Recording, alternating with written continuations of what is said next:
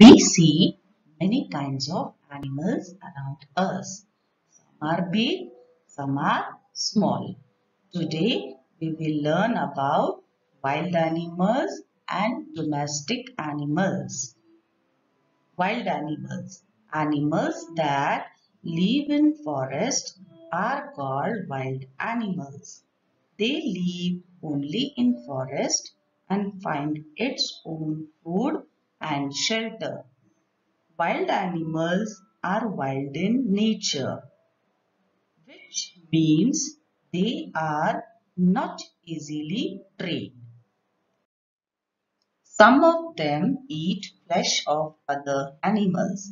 Such animals are called flesh eaters.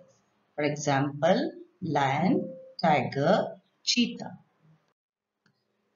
Some animals eat plants. They are called plant eaters.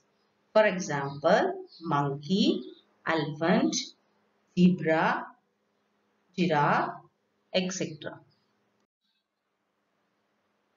Domestic animals.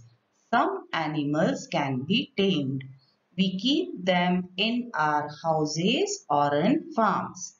They are called domestic animals.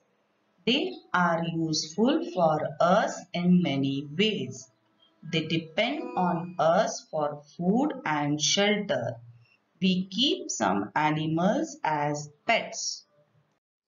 For example, dog, cat, cow, goat, horse, rabbit, and many more.